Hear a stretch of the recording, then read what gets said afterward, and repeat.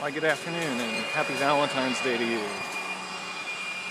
It is Thursday, 2 days after Mardi Gras, 2013.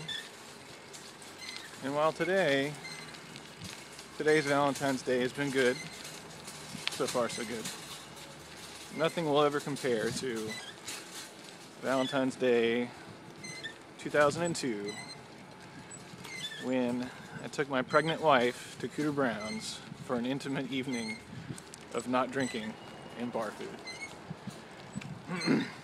We found ourselves without plans, whatever day of the week it was, and if you don't have dinner plans or reservations or whatever the case may be, by evening, you're kind of screwed, right?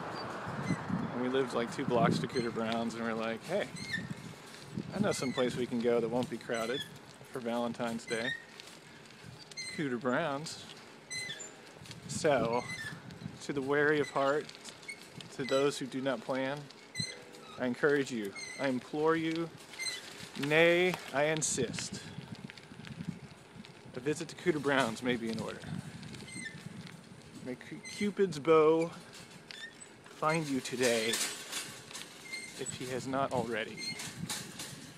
Mwah.